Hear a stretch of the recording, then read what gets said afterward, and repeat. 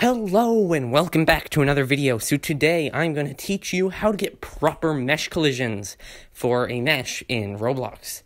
So there are many reasons this might be useful, but you clicked on this video, you probably have your own reasons.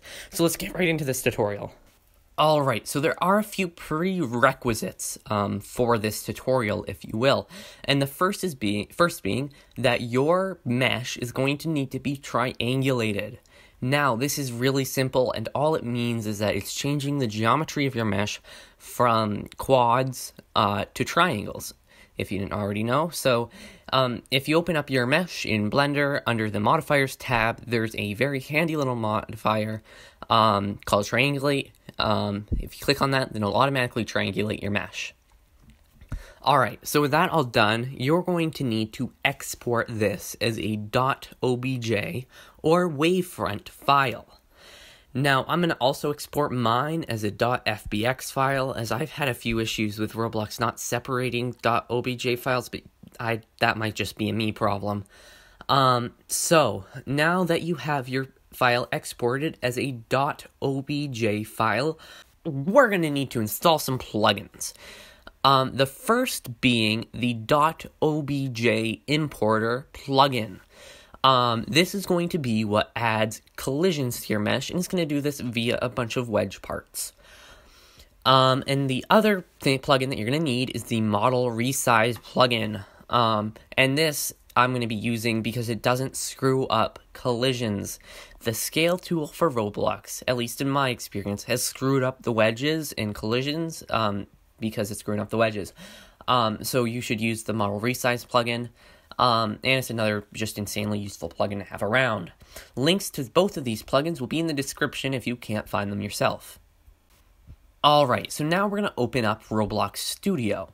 Now, if you already have a place open, then that works fine, but I am going to be opening up a new base plate. Now, what I'm going to need to do is publish this as a game, just so that I can import the meshes. So just click Alt-P to publish the game, and then go through that, and you can name it whatever you want. It really doesn't matter. Alright, so with your game published, if you don't have the Game Explorer tab already open, then you're going to want to go under the View tab in Roblox Studio and click Game Explorer. Now you're going to want to open that. So once you have that tab open, if you don't see an import button at the bottom of it, then what you're going to want to do is right-click on the Meshes tab in the Game Explorer and just click Add Assets. Now, if you already have the import plugin open, if you already have the import button there, then you can just click on that. Alright, so now you're going to want to import your mesh. Now, I'll be importing my mesh as an FBX file, but that's just, as I already gave reasons for that earlier. So you're gonna go into your File Explorer, find the mesh, and it will bring up a little pop-up with some check marks. Now you're gonna see three options: reverse, inward, normal, and rescale to large. And you're just gonna leave it as it is and click Apply. Once all of that is imported, you're going to want to go under your Meshes tab in the Game Explorer and right-click it and select all your meshes, right-click them, and then select Insert with Location, and that should insert that right on top of your base plate or whatever you're working on. Alright, so with both of those, or with your meshes imported, you're going to want to go open your File Explorer. Now you're going to want to find wherever you've exported your OBJ, and that will come with an MTL file. So I'm going to go under my folder where I put all my 3D models, and I'm going to want to find whatever mine is named after, and I just have mine named Racetrack. So on my end, I see three files: a .fbx, a .mtl, and a .obj file. Now, for my first thing, I'm going to click on my .obj file, right-click on it now, and click Open With, and under Open With, click Notepad. Now, you're going to see Notepad open with a bunch of little locations, and that's just the vertexes of your or vertices of your mesh, I believe. So you're going to click Control A if you're on Windows or whatever, or Command A on Mac or whatever, and then just copy that. Now you're going to want to navigate back to Roblox, and in the Explorer, you're going to want to add a script or local script to your workspace. Now you're going to want to name that script just name it obj, or you can name it really whatever you want, but I typically name it obj as it's easier to find, and we're going to need to find which script it is later on. Now, with all of those little location data from your .obj file, you're going to want to paste that into this script. Now, we're going to navigate back to File Explorer. In your little File Explorer, you're going to find the MTL file and do the same thing. Open with and select Notepad. Now, you're going to notice it's a bit different. Once again, just copy it all, and we're going to want to create a new script in our workspace, and we're just going to want to name that MTL, just so that we can easily find it. I believe the MTL just is talking about the material. Don't quote me on that, though. Alright, so with both of those scripts created, we're going to want to click on our Plugins tab. And we're going to find our .obj import plugin. And we're just going to click on that. Now, it tells us to select our script, normal, local, or module. It really doesn't matter what kind of script it is with the OBJ code. So we're going to select that script and click Continue. Now we're going to select the MTL script, click Continue, and then just click Continue until it's rendering out your object. Now you're going to want to close your OBJ loader. So you might notice that your object is a bit bigger. Now, all you have to do, and it might be rotated the wrong way too. So you're going to want to open your model tab, and you're going to want to uncheck move, so that you can move it freely. And you want to make sure rotated selected, and keep it at like 90 degrees so that you can easily make it the right, rotate it the right amount. And you're just going to want to scale up your original mesh to the proper size, and align it with the wedge parts. You might want to delete the base plate just so that you can easily see what you're doing. But yeah, we're just going to resize our little original mesh that we imported and align it.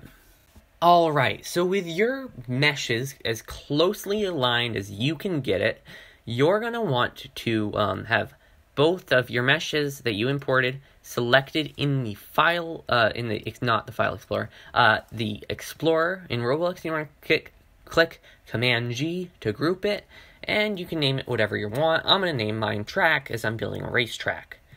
Alright, so now you're going to want to select the mesh, your wedges, and that will be called Mesh. And you're going to Control G to group that, and you can name whatever what you want. I'll just name it Racetrack. Alright, so this is when our second plugin comes in hand. So, you're going to want to find a plugin called Model Resize, and you're going to click Toggle Handles.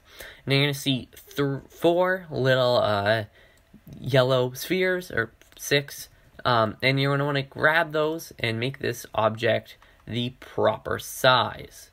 Now, you might want to use another object in the scene just to make sure that it is properly scaled. For example, for me, I might use a car that I 3D modeled just to make sure that this racetrack is the proper size. And you're just going to want to keep scaling this object up until it is adequate. Alright, so your job of properly aligning your object earlier might not have been perfect, so if you select whatever your object was and just realign it or slightly rescale it, then that might just make it just to better fit the wedges. Then you can do that. as it would certainly help fit. Now, I don't recommend moving the wedges, as that can be really intensive, as you're going to be moving a lot of them. So just try to move the original mesh itself. Alright, so there's a few more things we want to do before this is entirely ready. First of all, you're going to want to go under your the meshes that you imported, and you want to make sure that they're anchored and that their can collide is set on off. The reason you want to do this is so that, well, they don't mess with your collisions, as if they're set with can collide on, then they kind of mess that up, and that can be not fun, as that's kind of wastes the point of using the plugin. So, another thing you're going to want to do, well, you could test it right now, but the collisions might be a little bit off, and your character might fall through the floor a bit, and you're just going to want to bring up or bring down your track, depending on how it works. If your character's been standing above ground, then obviously bring up your track mesh, or whatever mesh you're using, and the character's standing a bit low, then if it's standing a bit low, then lower it. And another thing that we're going to want to do is under your mesh group, you're going to open that, and that might take a little while to completely open, as that's going to be opening up a lot of meshes. So you're going to want to scroll all the way down, and it still might be opening after a good 10 seconds, as it's importing so many meshes. It's opening so many meshes. So you're going to want to select all of them, and just put transparency on 1. Now this makes it so that they're transparent. Now this is good, as you can't see them, so that they don't really screw with how they look. But once you have all of your, once you have the track positioned in the Y, right, and your wedges set, so transparency on 1, then you should have working mesh collisions. Yeah. So thank you for watching, and goodbye. I might show off 20 or 30 seconds of this actually working, just to show it off. Yeah, so thank you for watching. Goodbye. See you in another video. Yeah.